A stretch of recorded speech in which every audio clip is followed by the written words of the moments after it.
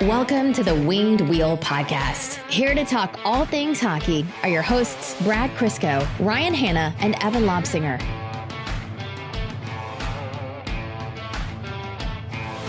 So that was some kind of few days.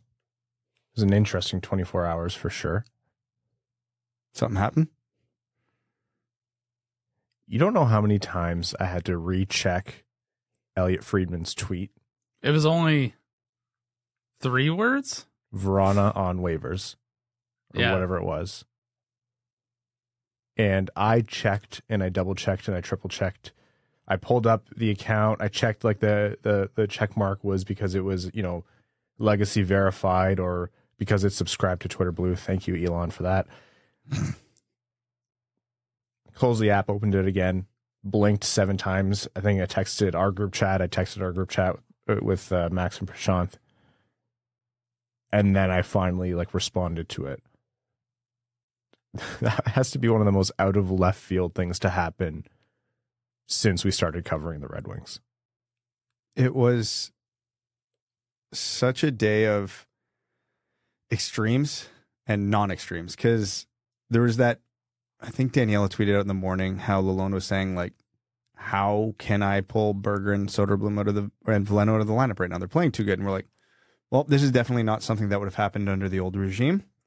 Waiver exempt, you're going down, so we don't lose players. Adam Erne was indicated to likely be the scratch at that point. Nedeljkovic was going on. We're like, okay, this all makes perfect sense. And I think I even sent out a tweet along that line. I'm like, wow, feels weird to finally have this level of, whatever you want to call it. And then 2 hours later, I'm like, well. I actually saw that tweet. I'm like, oh, that monkey paw is curling hard right now. Yeah. So Jakub Vrana has been placed on waivers. Jakub Vrana has cleared waivers. He is down in Grand Rapids. And Alex Nedeljkovic is with him. All 3 of the young guns who are waiver exempt are still with the Red Wings. Robbie Fabry is back, and Detroit Red Wings got trounced by New Jersey Devils last night. There's a lot to talk about this episode. Well, it's a good thing you summed it all up and we can just end it here. Yeah, just like that, huh? Yeah. You have a cat to go adopt. That's so. right. That's right. All right, folks, before we release Evan out into the world to foster, and I'm using quotes because I do not believe in you and your better half's capacity to only foster cats, we are going to talk about all things Detroit Red Wings, the world of the NHL and international hockey. Actually, big game with the World Juniors happened yesterday. Welcome to the Winged Wheel Podcast. I'm one of your hosts, Ryan Hanna. I'm Brad Crisco. And I'm Evan. On this episode of the Winged Wheel Podcast, we have an entire kind of timeline laid out for how Vrana ended up on waivers, what the justification may have been, the whole story that we do know, trying to piece together that puzzle. We'll talk about Ned and his conditioning stint. We'll talk about the Red Wings roster, Robbie Fabry coming back. We'll be talking about the news about when Bertuzzi and Zadina will be returning, the World Juniors, and whatever other NHL news that we get to. And plenty more. But before all that, I want to let you know that this podcast is a proud supporter of the Jamie Daniels Foundation and their fight against substance use disorder. One of the ways that we support them is through the Winged Wheel Podcast Nights at the LCA. That's an event partnered with the Detroit Red Wings, where we host a live episode of the Winged Wheel Podcast that we record before the game, where there are special guests. We've had Ken Daniels and Mickey Redmond a few times now. We have merch, we have giveaways, prizes, Q&A with a special guest, meet and greet. There's going to be food and drinks available, all of that and more. And then we all head over to the game together. So it is a special Winged Wheel Podcast discount on every ticket that you buy for the event. So it gets you access to the pregame live recording and the Red Wings game itself on April 8th against the Pittsburgh Penguins. You sit in Winged Wheel Podcast specific sections. So we have the entire gondola booked out. We have upper and lower bowl seats. It's a blast, and we always have it in after game or post game meetup and after party things like that. So there's so much more. We have some extra surprises this time around that we're gonna save for you. But for now, DetroitRedWings.com/WWP if you want to get your tickets. Saturday, April 8th, DetroitRedWings.com/WWP. So Tuesday in the morning, we got a trickle of news, I'll call it. Derek Lalonde was saying things like Veleno, Soderblom, and Jonatan Berggren were playing so well that he could not justify pulling them out of the roster, which cued this is never a good thing, but Brad's optimism. And everyone was saying, like, yeah, they've been great.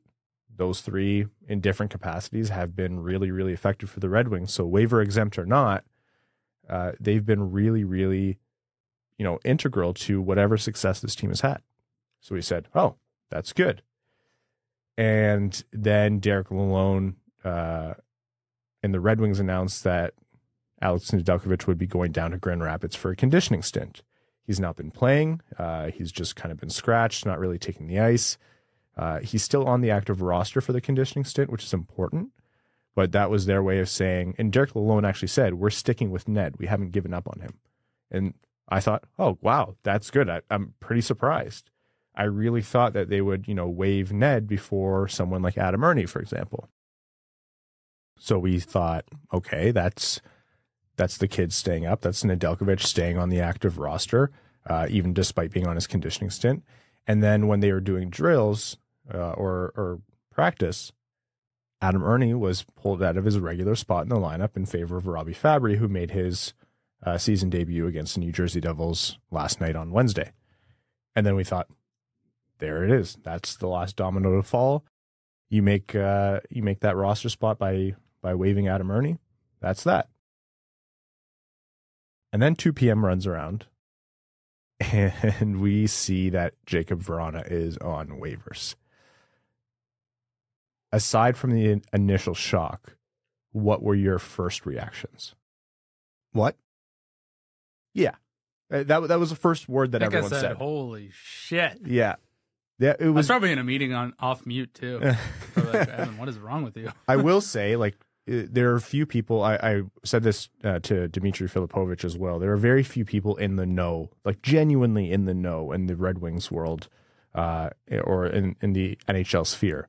And anyone who I talked to who might have an inkling of this all had the exact same reaction. Everyone was floored by this. So yeah, Jakub Vrana put on waivers, and that just released a flurry of speculation. Here are the facts that we know. He had a 3-game conditioning stint with Grand Rapids right at the end of 2022. Didn't really go that well in terms of game performance. He actually was one of the first ones to say that when interviewed. Not really what they wanted to see from him, and then they announced that they were going to extend that to the full 2 weeks. So however many days he was down in Grand Rapids, they were going to extend that to the full 2 weeks that they were allowed. But that was just, shortly after the new year kicked off. So they really waived him before that 2 weeks was up. So yes, by waiving him and him clearing, they do buy more time with him being able to stay down in Grand Rapids and get in game shape. Because right now it seems like he's still further away than maybe we all thought. But I don't know that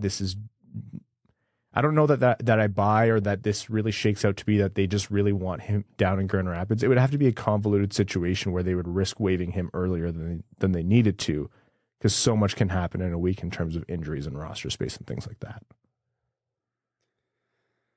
The problem in this scenario is there's 100 things that could have caused this. If you look at this from a hockey perspective, it doesn't make sense. Which scares me, because then it leads me to believe it might be one of the other things that I'm not going to speculate on. Because, when this news broke, I wanted to wait and see until this all shook out to comment. And even then, I really only want to talk about this from a hockey perspective. The problem with that is, like I just said, from a hockey perspective, this doesn't make sense. You can argue, okay, Vrana's not the greatest defensive player. We know that. A lot of players in the Red Wings forward group who that qualifies. Does he fit into Lalonde's system perfectly? We haven't really seen him under Lalonde's system predominantly yet, so can't say for sure. But even if he doesn't, even if both those things are true, you don't waive him. He's one of the most proficient 5-on-5 goal scorers in the NHL. The whole thing with him coming over from Washington is he doesn't get a lot of ice time, but in the ice time he does get, he scores. So that's what everybody in Detroit was banking on when he came over. Sure enough, he comes over to Detroit, gets a little more ice time. Guess what? Those 5-on-5 numbers do not dip. he is still one of the most proficient 5-on-5 goal scorers in the NHL. Now, between injuries and, entering the player assistance program, he's barely played. So the sample size this long into his tenure is still smaller. And, I've seen a lot of people saying your best ability is availability, and he hasn't had that, which is fair.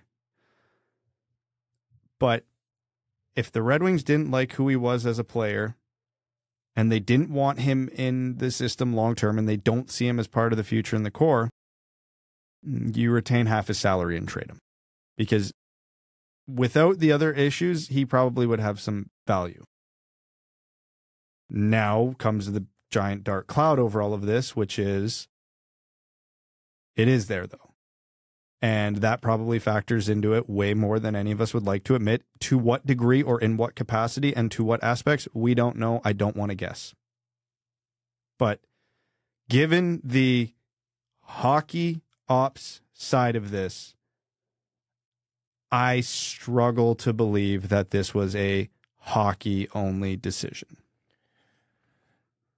His contract is $5.25 million a year through this season and next in terms of the cap hit. So let's talk now about how he cleared. Because obviously when Jakub Vrana goes on waivers, 31 other teams are perking up. Only so many of them can take on $5.25 million. Of course, you can make moves. GMs, when they really want to make something work, will make something work. But for $5.25 million a season, it's not a small contract.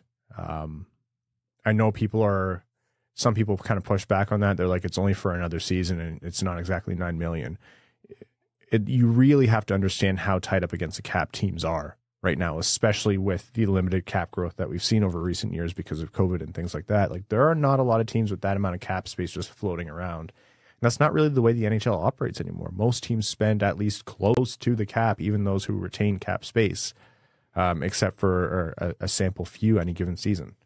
So there was only a handful that really could take a look.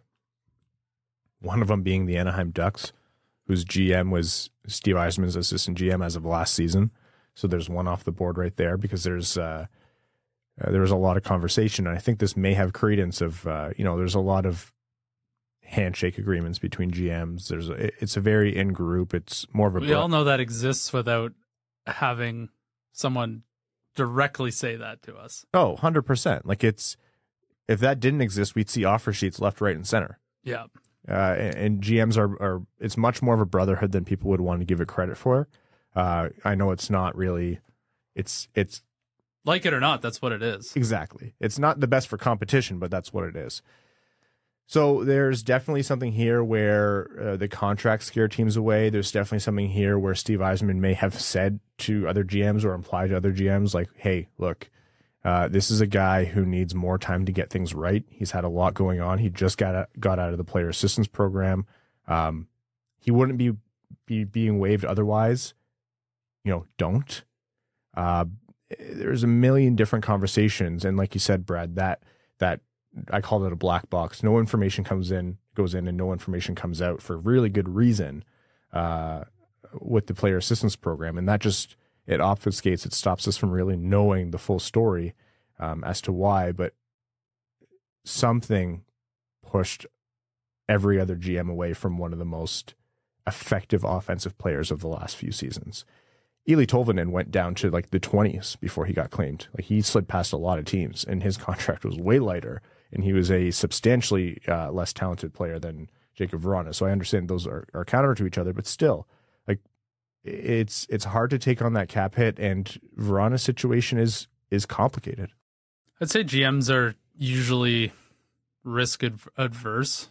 They like to, well, a lot of them make bad moves, but they make good moves too. And, Vrana's exceptionally efficient at scoring goals at the NHL, but there's a lot of GMs who, probably got excited to see that he was on waivers, and, you got to sell your owner on taking on $5.5 million for a guy who's only played 36 games in the last 2 years. There's maybe a lot of owners that don't want to do that.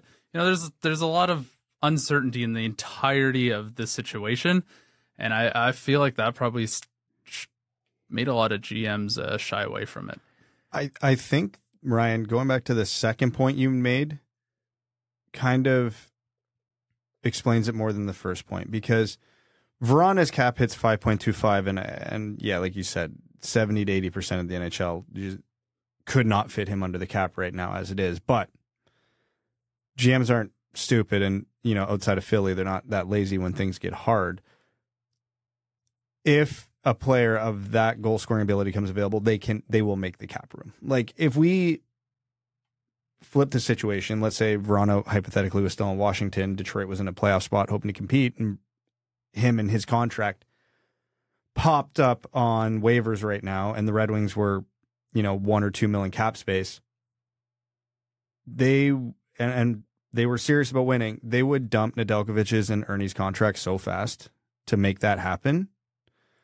And I would believe that other good teams would do that. But leading to the second part, we all know about the fabled GM email chain group, whatever you want to call it. That's a real thing. Yeah. So Yzerman could have sent out, hey, we're waiving him. He's struggling. Like, we're just doing this to help him. Like, and then, put whatever justification in there. Obviously, he can't control a GM if a GM goes rogue, but this could be the human end of sports, which we, haven't even talked about. The football world right now, how the human element can play a huge role in this. So it could be that, there's some sketchy GMs out there. I have not a hard time, but I could believe it if a GM was willing to go rogue. I'm just like, fine, we'll fix him. But that's what does it for me, though, right? Yeah. And I'm sorry to cut you off, but really, it has to be more than just the conditioning, because some GM who does not care how scary Steve Yzerman is, and or they don't believe necessarily in the brotherhood superseding an offensive talent like that on your team, they would say, well, shit, let him get conditioned on our AHL team. If he's not going to be in game shape for 2 months, okay, we'll do it in our system. Who cares? The simple, non-complicated solution is that for the amount of teams that could actually make a move to fit the cap space, there probably weren't any GMs who were willing to go rogue, as you described. But in all reality, I would probably, base this on this is a much bigger, complicated human situation, and it probably, if I had to guess, was something like, hey, he needs time. I found it very hard to believe that Steve Yzerman wouldn't be extremely certain about Vrana clearing waivers. If he thought there was any chance that it could possibly not happen, I don't think it would have. Yeah. So I know everybody freaked out. Obviously, everyone's freaking out as soon as it gets announced, and then you let the dust settle a little bit, and it's like, I just found it very hard to believe that Steve Yzerman wasn't 100% certain on this decision, that it would play out in the way he envisioned it. Yeah, that's what it boiled down to for me. Not that Steve Yzerman's infallible at all. No, certainly not. But you don't have to be a good GM to know that waiving Jakub Vrana is a big risk. So it's either you're certain he's going to clear, or there's something that we don't know. And then big open end to the rest of that sentence. Yeah, and the one thing that I think we've discounted, we haven't talked about, and I didn't see much on Twitter, but it might actually be the explanation here, and Evan even mentioned it. There's many GMs who are most GMs are risk averse, and this is a very talented player with deficiencies on the ice, coming out of the player assistance program with a decent cap hit. They might have just went not risking it, just simply not going to risk it. I have a hard time believing some of the basement dwellers in the NHL wouldn't take that chance if Yzerman didn't throw out like a precautionary, like, hey, here's why we're doing this. Because again, Pat Verbeek, Anaheim, they can use every little bit of help they can get, and I don't even mean in winning hockey games. I mean, if you can get Vrana and you can get him right, that's a valuable trade piece for a team that's rebuilding. And that's honestly why I thought, if there was no trade ever really rumored or circulated, that this was a very clear, certain thing that it would clear, right? Like, you think Wings would retain half, move him to half the league, and that would be it. But we never really heard any any murmurs of that. So Vrana clears, obviously 24 hours later at 2 p.m. Eastern, we get the news that Vrana clears. It was almost unsurprising at that point for the reasons that you guys just stated. And then the conversation moved to, well, what's next? Okay, Vrana clears. Some folks were worried, okay, is he going to report? Yeah, obviously, he played that very night with Grand Rapids. And then it was, okay, is this genuinely just that he needs more time? There was a report out there that Vrana and his camp felt that they were ready. There was speculation based on the fact that Vrana has been deleting, all Red Wings things from his social media. I hate to talk about that. I don't think it's, there's so much that goes into that. It's not worth paying much mind to, but he did, in fact, scrub a lot of Red Wings related stuff from Instagram and Twitter. Not all that happened the other day. A lot of it happened around the time when he went into the player assistance program. Anyhow, I digress. There was a lot of confusion, but yeah, Vrana ended up playing and reporting in Grand Rapids the same night that Alex Nedeljkovic played his first game in Grand Rapids. And so what's next? Is this just you keep him down there until he gets right in terms of his physical conditioning? Are they going to wait for an injury in the Red Wings lineup? How close is he? Are we going to see him back in a Red Wings jersey this season? There's a lot that goes into this. And understandably, it's all a big question mark. No one really can divine what these are, the answer to these questions are. But I just don't think it's going to be anytime soon, really, where we see Vrana in a Red Wings jersey. So obviously, with Vrana clearing, this buys the Red Wings a lot of time because he can now stay in Grand Rapids for almost as long as they need him to, whatever the end of that tunnel is, if that's a trade, if that's bringing him back and becoming a regular Red Wing, if that's figuring out off-ice stuff. Again, just going to leave it at that.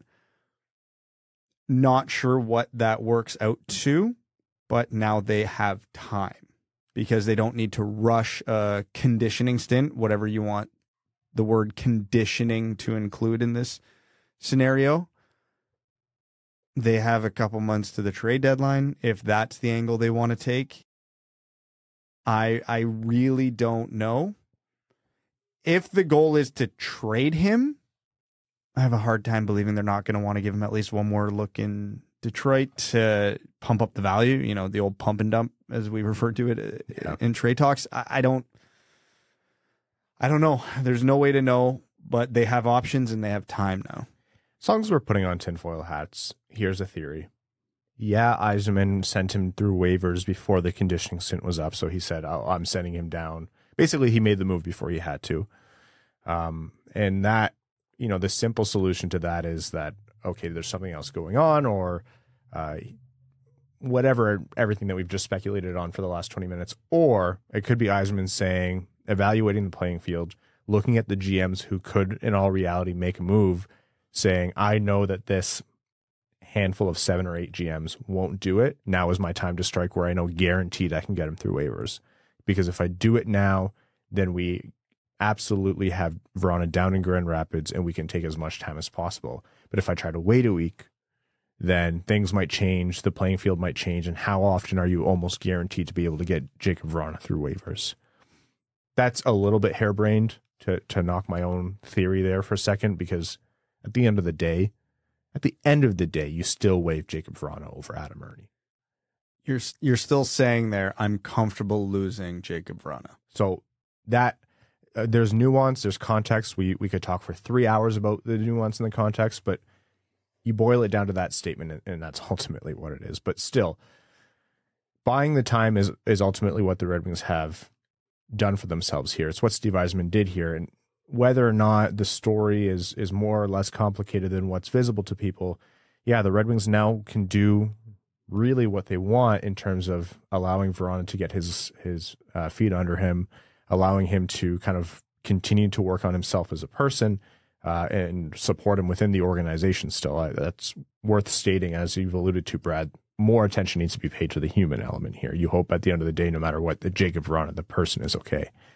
So he's played a few games with Grand Rapids, and it's not been great. Like, he's not been good yet. It's not Jakub Vrana of old. He doesn't have really any production to speak of.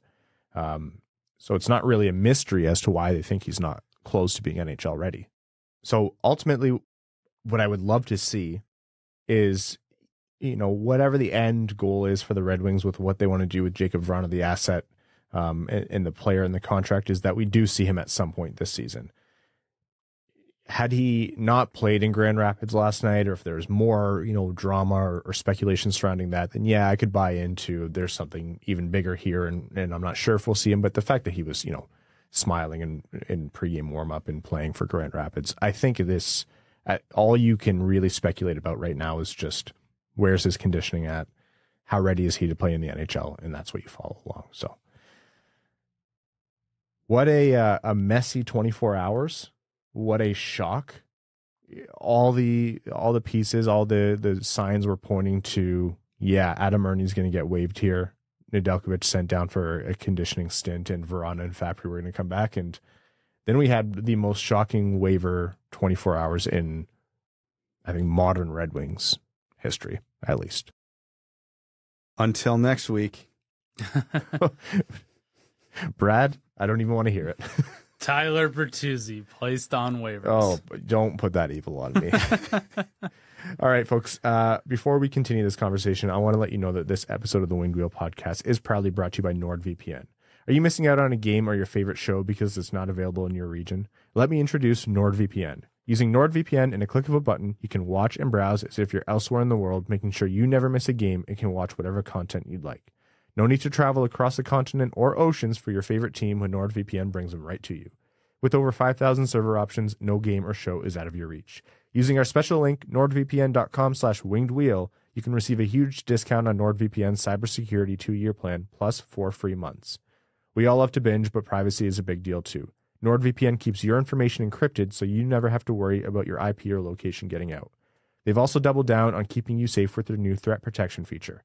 Say goodbye to intrusive website ads and malware. Even if you download an infected file, threat protection kicks in and deletes it before it makes a mess of your computer. Don't forget, there's literally no risk to you at all with their 30-day money-back guarantee. Give it a try, and if you like it, great. If not, they'll issue a refund and you can pretend the entire thing never even happened. Check out our special link, nordvpn.com/wingedwheel, to get your discounted subscription started today. So that was a lot about Vrana specifically and how the waivers affected him and his status on the Red Wings and that part of the lineup. But there were, a lot of knock-on effects here too. And let's start to talk about Alex Nedeljkovic and Derek Lalonde coming out and saying, hey, we still believe in Ned, and they're holding an active roster spot for him, and they're sending him down to Grand Rapids on this conditioning stint. They're still giving him, an opportunity here to get right. So what is next for Ned? He went down to Grand Rapids yesterday, played one game, made 26 of 27 saves in a Grand Rapids Griffins win, was the first star of the night, was essentially the inverse story of Vrana. Ned went down and was impressive right away. How surprised are you that they have decided to stick with him for now? And what do you see as the path forward for Ned? Not surprised at all. First star of the night, he's fixed. Just like that, he has his rhythm back. Just like that, we're all good. I'm not unsurprised that they decided to try to stick this out with Ned. You have to couple it with the Vrana information as well, because if they knew they were doing that, they knew they had more time than we thought they had. So might as well get him on a conditioning stint, see if that helps at all. This tells me that they don't love what they've seen from Hellberg. Even if they're happy with it and okay with it, they're not completely sold. So it's still worth trying to fix Ned. And, obviously we've known this whole time, Ned has a higher ceiling than Hellberg. We've seen it. So it's just a matter of getting him back there. As with everything we've talked about, when you have time, use it. There's no sense wasting it. So, with whatever the circumstances around Vrana, they knew that was coming. They knew they were going to have an extra week or two to work with Ned here. So you might as well do it. And, it was a good start. And in a perfect world, he regains his form and all is right in the world. If it doesn't, then they have their answer. No sense dragging this along any further. especially like we said with Zadina and Bertuzzi coming back next week. You know, we talked last episode, hey, this is the week. Someone's going to have to be put on waivers. Things are going to have to happen. And they did. And we can sit here right now and say next week, the same thing's going to happen again. I don't know if they're going to have the luxury of carrying 3 goalies past 2 of these thresholds. So, you know, good on Ned for accepting it, because the player can decline the conditioning stint if they feel they don't need it or don't want it. So Ned's like, I want to play. And he did it.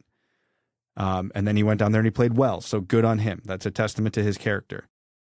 Couple more games, hopefully, before another decision has to be made. And then, you know, I thought this was going to be the week of decision time, and it ended up not being it, to everybody's surprise. But I think next week, or at least whatever Bertuzzi and Zadina's timeline ends up being, is going to be the next deadline. So Derek Lalonde is hopeful that Bertuzzi and Zadina are eligible to return on their West Coast road trip from January 16th through 19th. That would be the Colorado game on the 16th, Arizona on the 17th, and then Vegas on the 19th. So right around when Ned's conditioning stint will be ending. Like you said, there's another threshold coming up here. That's 2 incredibly tough teams and a god-tier goalie in Arizona who will absolutely ruin your life on any given night. Yeah. They have a winning record at home. Man, you know what?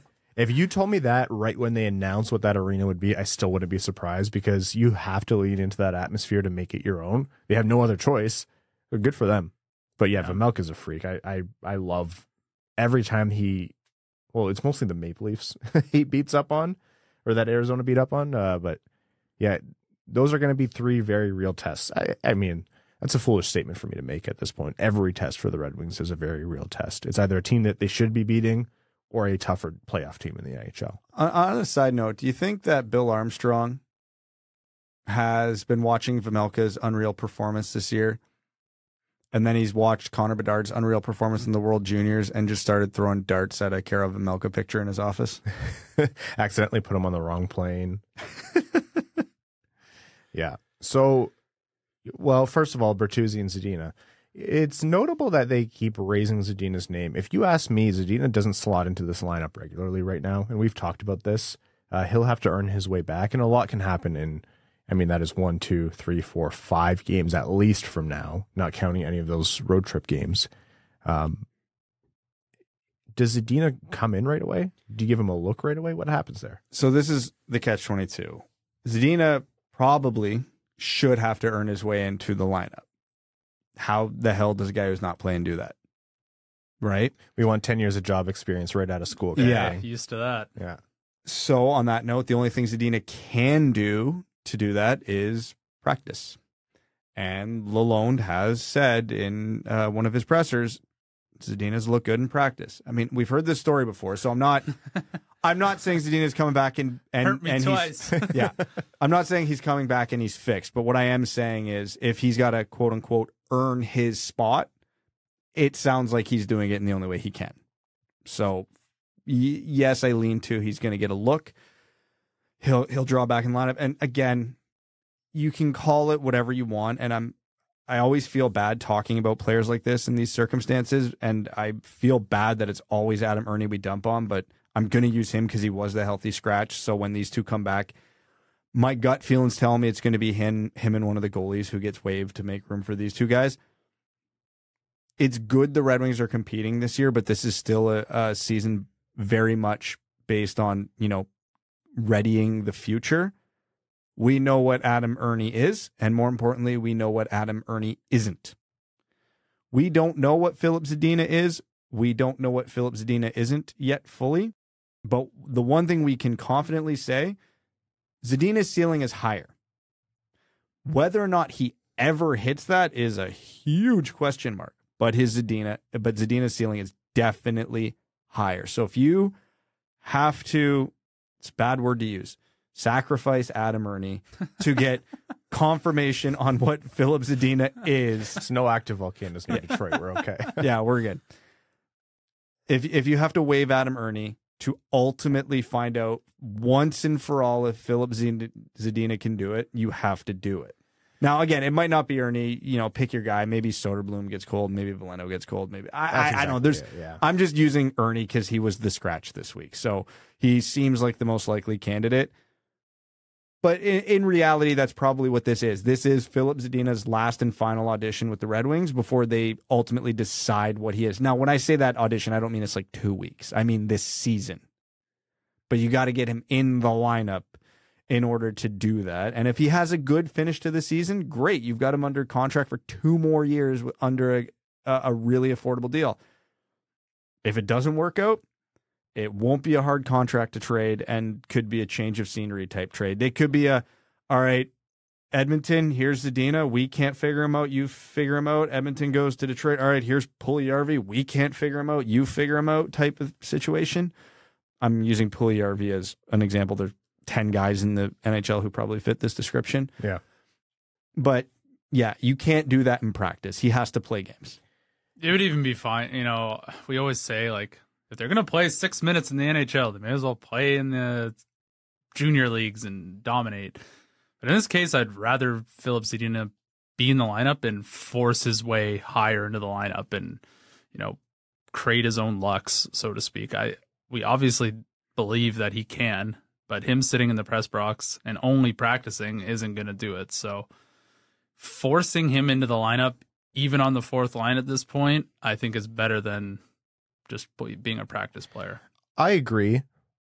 I would not fault Derek Lalonde if he said, hey, the standard of Robbie Fabry and what we know he can bring to the middle six, or let's say things had gone differently with Jakub Vrana or whatever, that justified potentially waiving Adam Erne. But Filip Zadina, what he's demonstrated, hasn't. And so we are going to wait for something to happen. I wouldn't fault Derek Lalonde for that. No. I think they're fine either way here. And like I said, and as Brad alluded to, there are 5 games before this road trip even starts. And that's assuming Zadina's ready on the 16th. Any one of the waiver eligible kids could go completely cold. There can be an injury. There probably will be an injury. We're at that point in the season now where the wear and tear is starting to pile on. There are guys who are playing with injury. Robbie Fabry is not even going to play both games of the Florida-Toronto back-to-back, just for example. There are going to be I would probably bet that it's not even going to come to having to make a decision. The more important player here, in any case, is Tyler Bertuzzi. The Detroit Red Wings' most important player story right now, even though we just spent near on 40 minutes talking about Jakub Vrana, the Red Wings' most important player story right now is Tyler Bertuzzi. What is he going to do for these Red Wings? Because we've not really seen him play consistently this season. What is he going to do after 2 brutal hand injuries into surgery? What's he going to do to demonstrate that he can play in the Lalonde system? And he's currently without a contract and no trade protection, so he can be moved before the deadline. There is a less than 2-month countdown going on right now, and the focus is going to start to zero in on Tyler Bertuzzi. This is an opinion based entirely on vibes, so take it with that. Yeah, welcome to the show. I can't shake the feeling that he's gone. I've not heard anything about contract negotiations. I've not heard much at all in the way of Bertuzzi's future with the Red Wings from the organization or otherwise. Yeah. Which, again, it's Yzerman and his vault, so you never say never. But, we're getting updates on Dylan Larkin's contract negotiations. As vague and as sparse as they are, we're getting them. Yeah. It's like one guy sits down at the park bench, puts his briefcase down, the other guy sits down, puts down his, and they swap and go their own ways. That's kind of what it feels like. Or you have Biz just outright asking the TNT game, pregame show, and you can see Dylan Larkin robot brain just shut down. But again, as comically vague and infrequent as those updates are, we're getting them. None of that has come out for Bertuzzi. Not one peep. And for as good as Bertuzzi is, if that was happening, we would have known. So they got to get him in the lineup, because if they are planning on trading him, well, his trade value is not very high right now. Yeah. So they need him in the lineup, and they need him going on an absolute heater. He's got to play on the first line. He's got to play 2 minutes of every power play. Yeah, it doesn't matter. You have to, whether you plan on keeping him, which is still possible. is still possible. And if you gave me control over the hockey world, that would be my preferred option, because players of the Bertuzzi archetype are hard to come by. If you could say, hey, Tyler Bertuzzi is going to stay healthy and continue to be this kind of player, I would say I would love to have him on the Red Wings for the next 8 seasons. But I do agree with you, Brad. I don't want to leave you out in the lurch. My gut also says this is trending towards Bertuzzi being moved. But in whatever direction you think it's going, yeah, it has to start with Bertuzzi coming into the lineup, being forced every opportunity you can give him, and then hopefully something takes. It's just like, I just want resolution at this point. Well, like March 3rd's coming fast. Yeah, get him into the lineup. That gives you basically a month and a half to see what you got, and you make a decision. If they don't trade him, that's hopefully a good sign that they're going to sign a contract with Tyler Bertuzzi, which I believe would be excellent for the team for obvious reasons. But, it's the next, 20 games or so, or 15 games is going to be like a huge indicator of what you're going to get with and from Tyler Bertuzzi. Can you imagine you told us pre-season that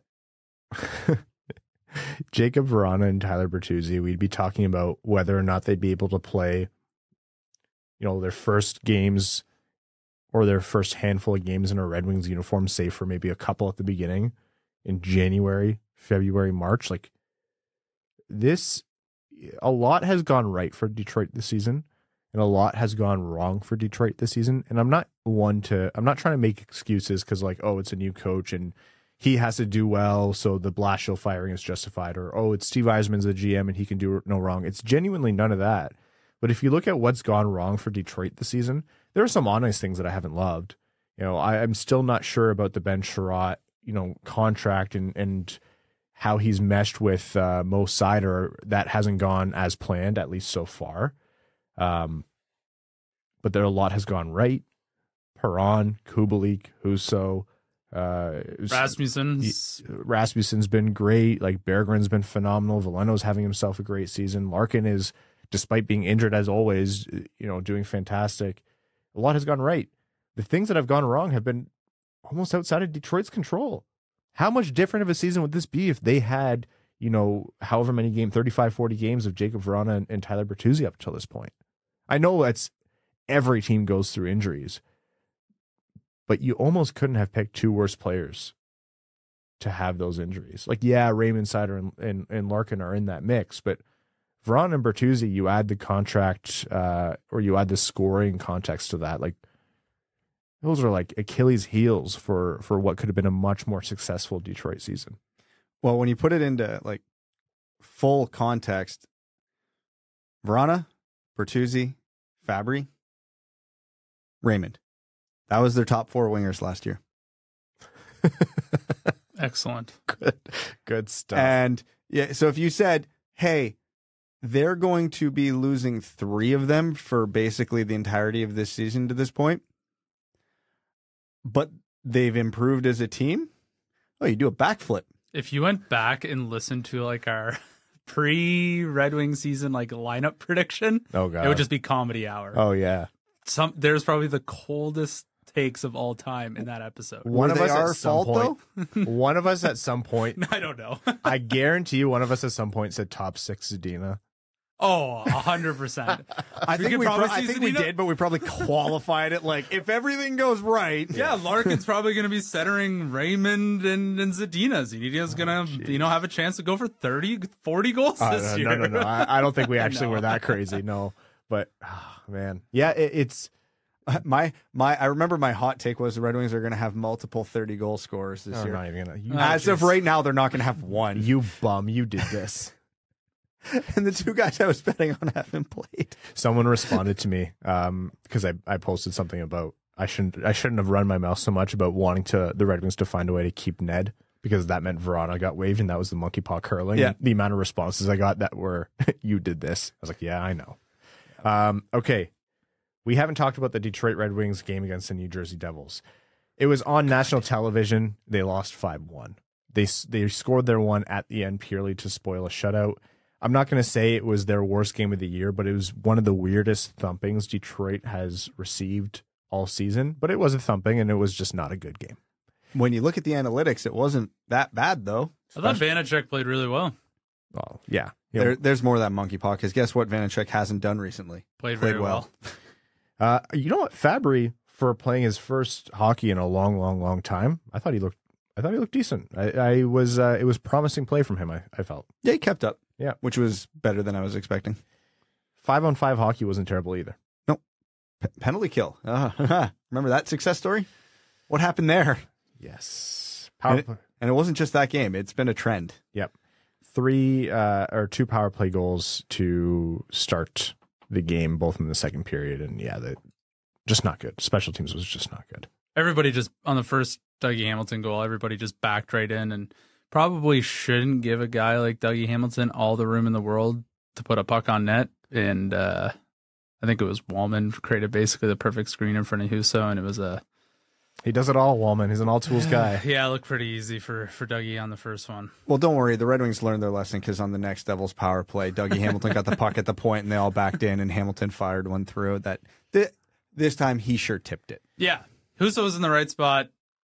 Tip was just excellent. I don't know. I can't really blame Husso, I think, for either of those 2 goals. The Red Wings are at the point in the season where one of 5-on-5 or special teams at least is burning them, and they are no longer consistently getting god-tier goaltending. Like Husso, like we said a lot, like Husso, that wasn't sustainable from Husso. If it was sustainable, then he'd be in Vezina talks and the Red Wings would be making the playoffs.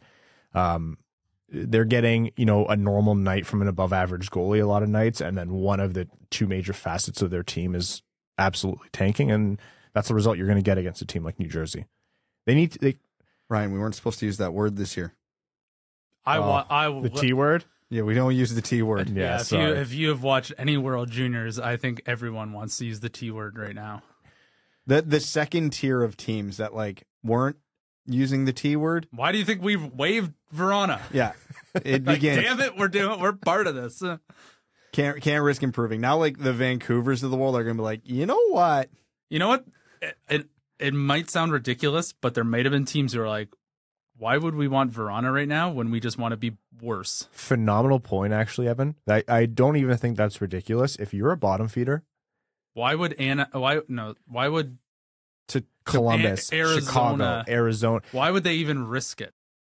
2 more points. If Vrana gives you 1 more win, 2 more points could give you the best odds to the 4th best odds. Like, if this is the Owen Power year, yeah, maybe you're not worried about it so much. But when you're watching Connor Bedard literally tear apart the World Juniors as a 17-year-old, you're scratching Vamelka for the rest of the season.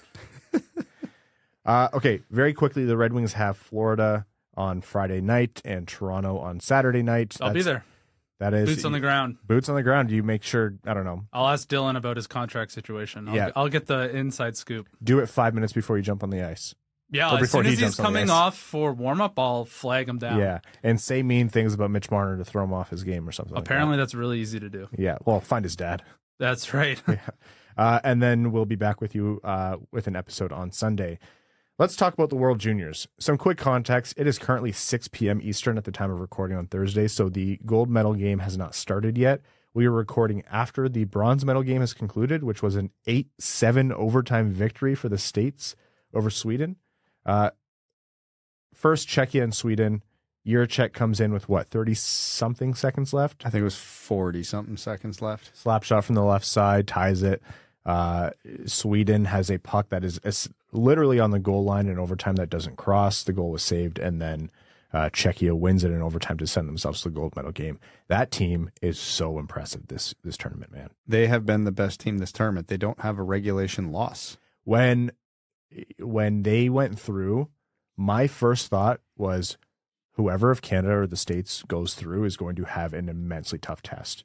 And I thought that because Czechia won over Sweden. Like, what kind of tournament is it where I thought Sweden would have been the easier opponent for either of the North American teams? It's been an excellent World Juniors. It's nice to see a team like Czechia take the next step, and they have been excellent. Canada, U.S. Tradition like any other. The only shame is that not every game between them can be a gold medal game. that comes at no discredit to Czechia, who very much deserves to be there. But Canada-US was and is always a spectacle. Heartbreaker for the States, though.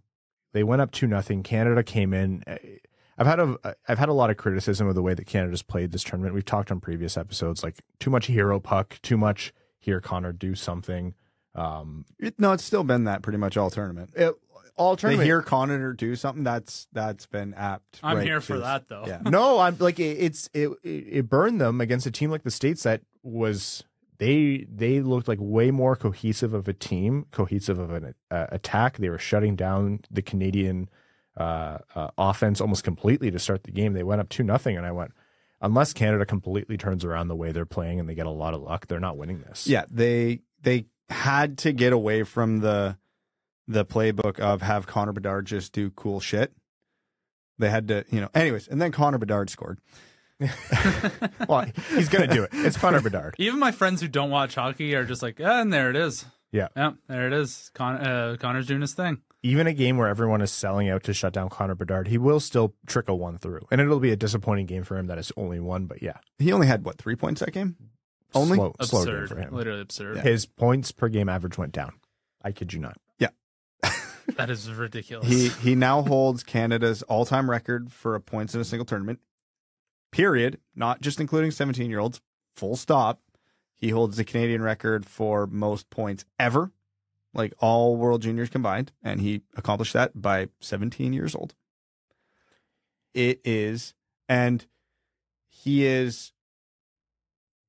unlikely to hit Forsberg's all-time points record, which is 31 in a single tournament, but the fact that Bedard's within striking range of that, even if he's like 5 or 6 points off, is insane. Like, Forsberg got that record by dropping 10 points on Japan in the early 90s. And we're sitting here in 2023 with no Japan in the tournament, and Bedard took an honest-to-God run at that record. That is mind-blowing. So Canada ends up winning the game 6-2, and I don't think it was a 6-2 game in terms of balance. I do think the Canadians did exactly what I said was unlikely, which is they turned around and started playing, more of a team game and getting contribution from guys that weren't just Connor Bedard.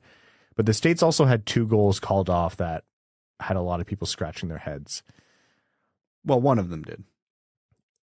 Yeah, it was honestly, it was a really unfortunate demonstration in my mind of the difference in the NHL versus international rule books. Like, by rule, even that first goal where that was called goalie interference, where if that had been waved off in the NHL, I'd be like, are you kidding me? We have seen that in the we NHL, have though. seen it waved off, but that is going to be waved off every time in international play because the rule book so clearly stipulates in crease. If you are in the crease and the goal is scored and the puck is retrieved from outside the crease, brought in and scored, it's no goal. Doesn't matter. It's unfortunate because I think that should have been a good goal in the spirit of hockey. This is like the Reeves Hronik situation. Don't hate the play, hate the rule the way it's written. Yeah. And even the second goal that was waved off, that would have made it a much closer game for the States. It's like, yeah, okay, he dug the puck out from underneath the goalie. The whistle hadn't gone, but by rule, that's a no goal in every league at every level. Always, when the puck's under the goalie, you can't pitchfork the goalie and thus the puck into the net. That has never been allowed. Still, 6-2. Canada moves forward. The States moves into a bronze medal game against Sweden, which 8-7 is an insane score. As we all projected. Oh, man. That was, I think, 20-something or 32 seconds left or 22 seconds left in the third period for Sweden. That tied it at 7 before Chaz Lucius finished off his hat trick to make that an 8-7 win for the bronze medal. So the States walk away with bronze. Obviously not the result that they wanted, but I don't know, a lot of people say that the bronze medal winners are happier than the silver medal winners. The day of, yeah. Maybe in a couple of years you look back at it. So the one Red Wings prospect got a medal. Yep. While wearing a letter on his chest.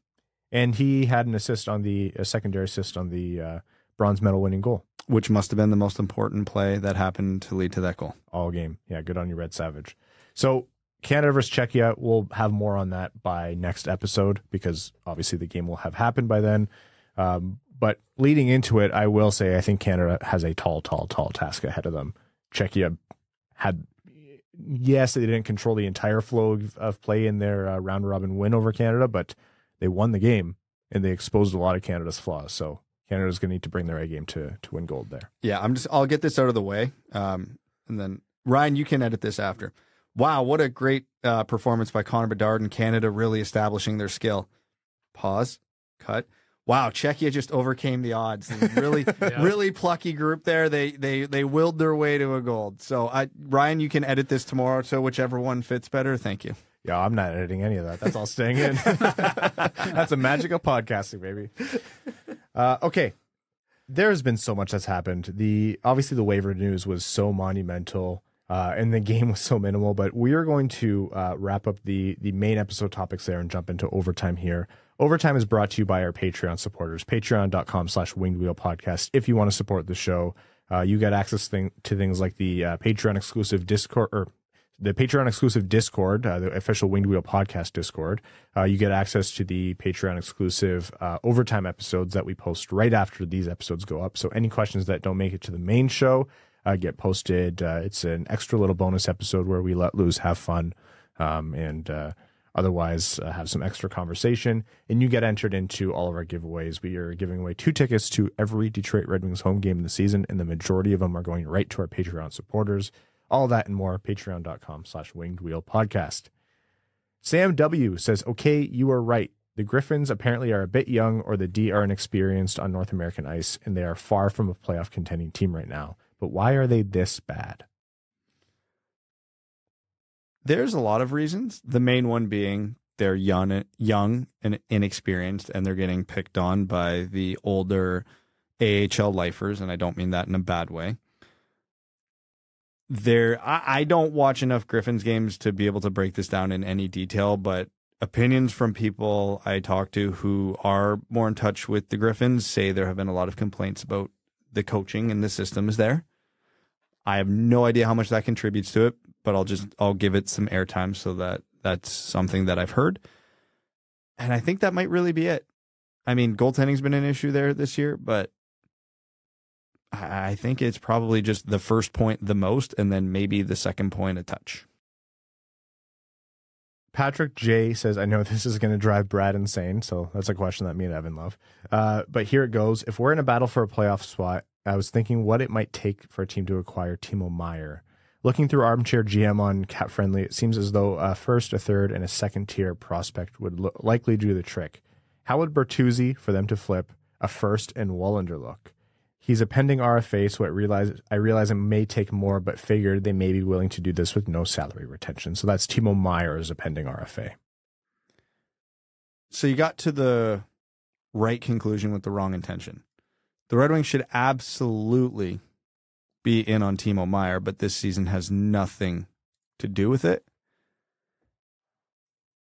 Bertuzzi likely won't be able to be in this deal because 90% of significant trades on the trade deadline come right down to the trade deadline, and NHL GMs aren't creative enough to acquire an asset to flip. So as nice of a thought as that is, and we see trade suggestions like this every year, I don't think it's ever happened. Not once. Not with anybody, at least, of Tyler Bertuzzi's significance. Should the Red Wings pull the trigger on a trade for Timo Meier if it's like a first, maybe not a 2023 first, but a first and 2 good prospects? Yeah, they probably should. We talked about it last episode. I can't remember if it was on the main episode of the Patreon exclusive, but the Red Wings' biggest hole right now is they lack elite talent, and they don't have anybody in the system to currently as is to fill that void. I think I used the example of Pasternak last episode, but Timo Meier could be that guy. He could fill that role. They need guys like this because this team struggles to score. So I'm all in on a Timo Meier trade. I'm all in on a free agent David Pasternak. I'm all in on a sign and trade for Bo Horvat because it's the only way it seems like the Red Wings are going to be able to get these guys. But every trade the Red Wings make this year, you should get this season right out of your mind because it doesn't matter. Jefferson Steelflex, which remains one of my favorite names we've seen come up on Patreon, Well, if that's your real name, that's metal, literally metal. It feels like the Red Wings have a large number of young and cost-controlled middle to bottom six forwards, but very little in terms of elite top six talent. Do you think it might make sense for us to trade some of those players like Zadina, Veleno, Kubalik, Fabry, or prospects like Cross Hannes to trade for an elite player like Timo Meier, Alex DeBrincat, or Pierre-Luc Dubois? Yeah, if you can, but that's a tough sell for a lot of the reasons Brad just stated. You're going to have a hard time amounting a trade package that contains Zadina, or honestly, even Kubalik and Veleno, like for different reasons. Those would be filler in a trade package. I mention it every year around this time, so now is probably a good time to mention it again. If you are making a trade proposal, like you're coming up with a hypothetical trade, if you are not uncomfortable with what you are giving up, the trade's not happening. Your offer isn't good enough. So could Zadina, Veleno, someone like that be filler in a trade like this? Absolutely. They will not be centerpieces. They will be the straw that gets the trade, to completion. You're giving up a first round pick. You're giving up Edvinsson. You're giving up, it has to make you uncomfortable, or NHL GMs are going to look at it the same way and be like, no, I'm not doing that. Are you crazy? Also, if they want Pierre-Luc Dubois, they're going to have to pick up the LCA and move it to Montreal. Yes. Yep. All right. This one from Full of Ruth says, hi, guys. Happy New Year. Brad, in an earlier pod, you said if Dylan Larkin wasn't signed by the new year, then it's time to worry. So how worried are we? Oh, I've crossed that 50% threshold. I'm officially concerned. I'm not panicking. We're not at that level yet. That will come closer to the trade deadline. But I am concerned because I don't think many people, us included, thought it would take this long. Yeah, you can't read too much into Larkin's response to Biz when asked pregame. Notoriously, players, like when you're asking those questions are fair game. I want to state this outright, but generally they're avoided pregame. Like players don't like to talk about that kind of stuff pregame. But from what you can glean, like it's all standard stuff from Larkin. Like he said, I hope it works out. Like I want to be here. Was careful not to go too far down that path because he's still a player trying to negotiate the most money he can out of a team. And that's all you can pull from that. Anyone I've talked to about this still thinks it gets done. That's what it always boils down to. They say, I still think it gets done. There's not been indication that there's been animosity. There's not been indication that it's at an impasse.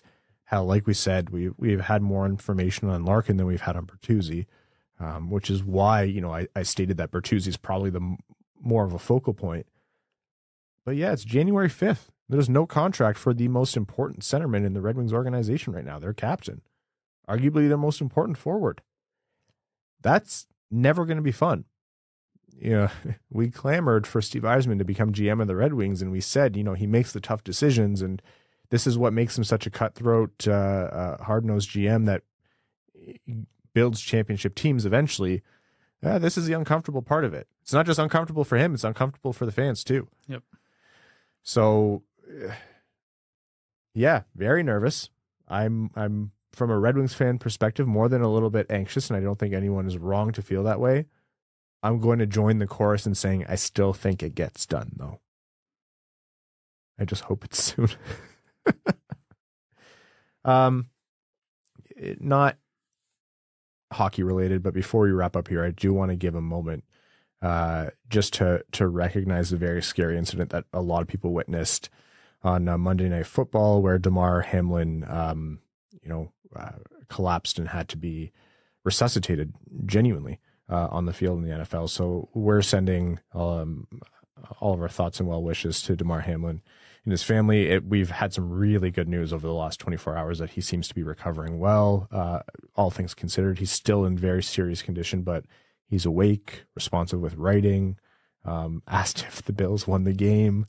One of the most horrifying things I've witnessed, watching sports over my entire life. And the only, silver lining, if you can even say that can be drawn from all of this, is the way the entire sporting world has come together in support of Damar Hamlin, his family, the Bills. They found an old GoFundMe for a charity from charity drive he did 2 years ago. It's his mom's daycare. His mom runs that charity. and it's for like a toy drive. It's a toy drive, yeah. Because I forget the exact context, but yeah, his mom runs a daycare in the Pittsburgh area where he's from, and they were doing a toy drive through her business, and yeah, it went from a goal of 2,500 to last I saw was creeping up on 6 million. Surges past 7 million. Jeez, as of a few hours ago. So that the outpouring of support, it has been heartwarming to see, and you have to know that means the world to his family as well. So, yeah, there's not really words to articulate how scary it was, but wishing all the best for DeMar, and hopefully the good news keeps coming.